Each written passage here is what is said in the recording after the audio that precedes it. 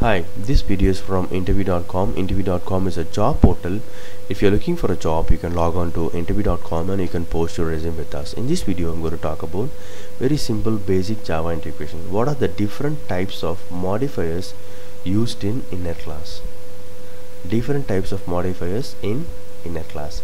So we have final, abstract, public, private, protected, strict FP.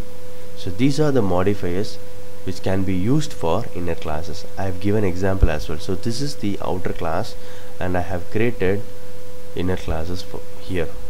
So we can have final, abstract, public, private, protected and strict FP. So these are the different types of modifiers. I can use it for inner class. Hope this video is useful. Thank you and all the best.